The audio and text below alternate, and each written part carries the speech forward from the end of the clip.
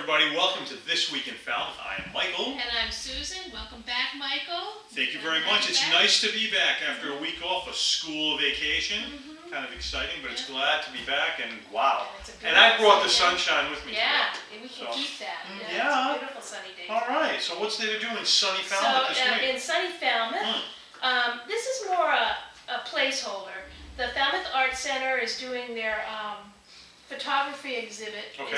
They're taking all their New England digital entry juried photography entries digitally. Great. Send them online. Yes. And they're taking entries until March 12th. Okay. And so that is ultimately going to be in the Herman Gallery at the Falmouth Art Center. And so we're letting folks know that that's open and send you photographs. FalmouthArt.org for further information. That's great. That'd be wonderful. Boy, there's plenty of time. They'll have a lot of entries. And they have not. I've been to a few of their juried exhibits. They're fantastic. Yeah. So yeah, well worth going to. Another great resource in town. Oh yeah, Okay. here in Little Falmouth. Anyway, at the Falmouth Cinema Pub, which is on T-Ticket Highway, which is in the mall parking lot there, Huey's Ocean Science Cafe. On Wednesday, February 28th, 6:30 to 8 p.m. Okay.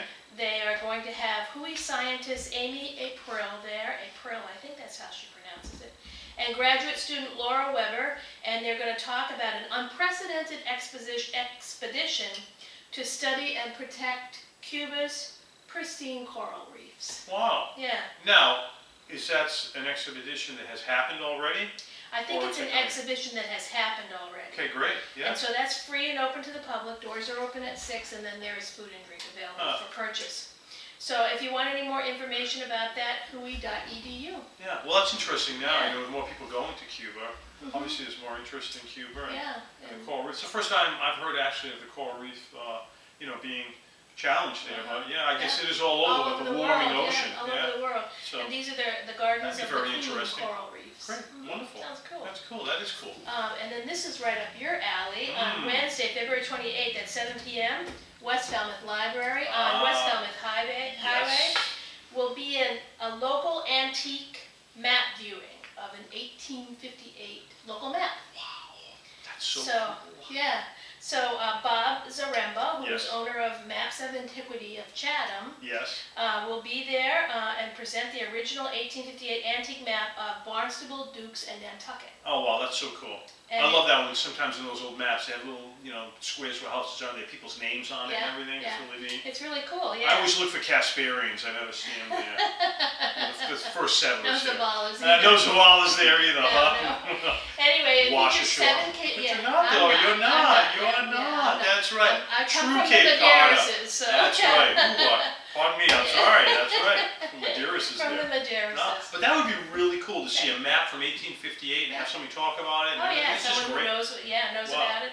Features 7 Cape and Island engraved scenes. Great. A list of businesses and town boundaries. Wow, how cool is that? That is cool. Definitely want to make that. We'll know where to find you. Yes, you on, will. February 28th. Fun.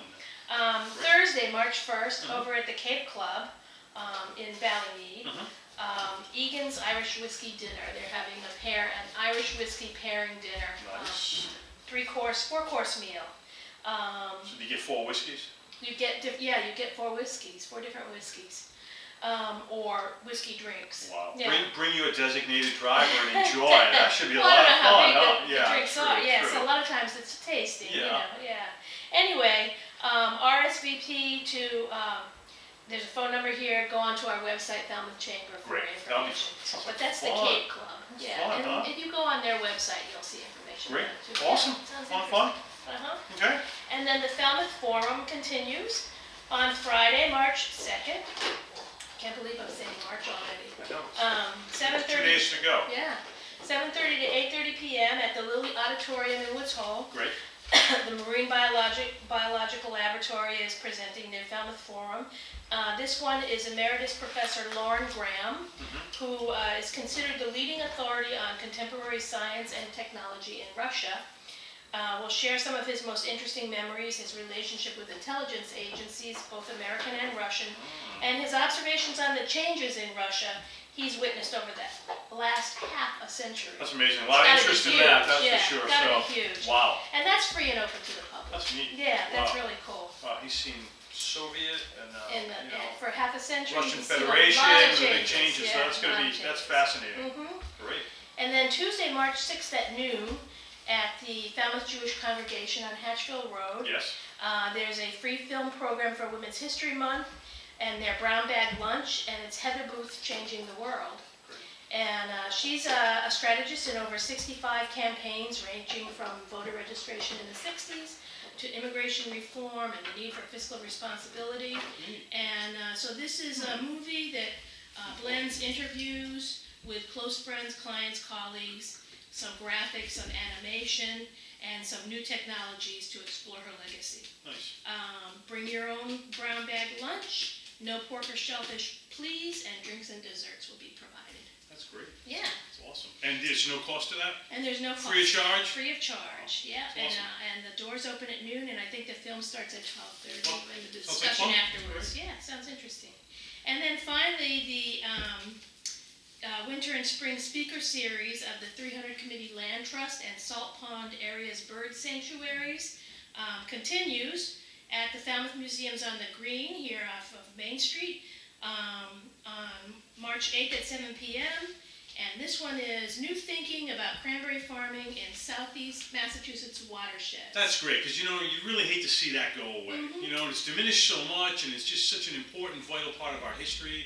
And that's just great if they can rethink it and make it happen. Maybe so. I mean, one of my highlights is going to watch at the bogs over near where we live in North Falmouth when they're doing all that. It's just amazing. It's just so much fun. I used to live over the bogs in East Falmouth on Old Meeting House Road there every year. I mean, acres of it, right? Acres of it, just, yeah. Now, did you run down there as a Yeah, little girl and steal? No, we actually ran down there, and this is when Makepeace had the bogs, and we actually ran down there with grocery bags, when they were big grocery bags, not now they're little grocery bags. Yeah. And they would just fill the bag for us. My mother would put the cranberries in the freezer, and we would have them. That's awesome, round. huh? Yeah. Wow. So southeastern Massachusetts produces 15% of the world's cranberries. I didn't know that we still did. And the effects of cranberry farming on local waters is a concern. So this is a speaker. That's great. That's series about wonderful. that. Very important to our economy, our culture, our history, community. Yeah. Wonderful. That sounds like a lot of fun. Yeah, it sounds some interesting. Everything sounds like a lot of fun. It's a crazy week. It's going to be great. Wish you had all the time to go to all these things. No. Yeah. Well, we'll hit one or two. That's for sure. Yeah. All right. So have a good week. Yeah. We'll see you next week.